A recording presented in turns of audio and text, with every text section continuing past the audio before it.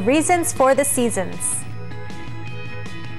Welcome to Stargazers. I'm James Albury, director of the Kika Silva Pla Planetarium in Gainesville, Florida. And I'm Dean Regas, outreach astronomer from the Cincinnati Observatory. We're both here to help you be sure you know what you're seeing in the night sky when you look up. If someone asked you, why is it hotter in July than in January, could you give the correct answer? Well, many people might tell you that the reason it's hotter in July than in January is because our Earth is closer to the Sun in July than in January. But that's about as far from the truth as you can get, because our Earth was at its closest point to the Sun for the year on January 4th and will be at its farthest point next week on the 4th of July. So, why isn't it colder now if we're farther away from the Sun? Well, let's explain.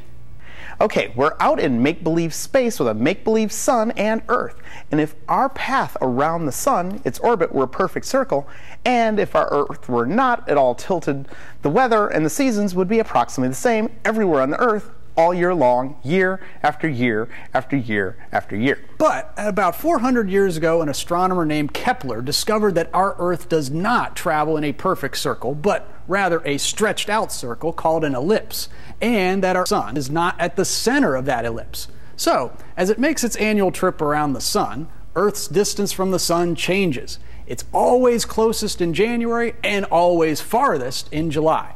But this doesn't account for the seasons, does it? The major cause of the different seasons is due to the tilt of our Earth's axis. Now, next week, on the 4th of July, we'll be in the heat of summer, but only for us in the northern hemisphere. Everything above the equator. Everything south of the equator will be experiencing winter. You see, our Sun always puts out relatively the same amount of light and heat, but in northern hemisphere summer, our Earth is in the place in its orbit where the northern hemisphere is tilted more directly toward the Sun, and thus the Sun's rays strike more directly on the northern hemisphere than the southern hemisphere. So, right now in the northern hemisphere, the Sun's rays are more direct, and thus it's hotter in the northern hemisphere than in the southern hemisphere, where it's colder because the Sun's rays are less direct. When our Earth is on the other side of the Sun in January, even though the Earth is closest to the Sun for the year, our northern hemisphere is tilted so that the Sun's rays are less direct upon it. So we have the cold of winter, while the southern hemisphere is tilted more directly towards the Sun's rays, so it's summertime for them. It's really as simple as that.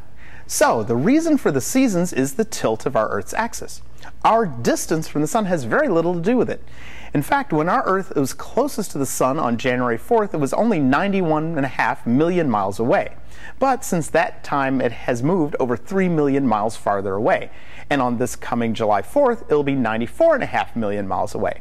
But that's 3 million miles difference doesn't really make a heck of a lot of difference temperature-wise. While you're out watching fireworks on the 4th of July, look west for 3 beautiful planets in the western sky just after sunset. Mercury will be quite low, but if you look low in the northwest just as soon as it starts getting dark, you might be able to catch it soon after the sun goes down. Up to Mercury's left is reddish gold Mars, and up to Mars's left is the ring planet Saturn. Between Mercury and Mars, you'll see the stars of Leo the Lion as he gets ready to leave the evening sky. Remember, the bright star in Leo's heart? It's Regulus, and the bright star up by Saturn is Spica in Virgo. And if you turn and look east, you'll have a brilliant, nearly full moon brightening up the night and perhaps making a super backdrop for the fireworks.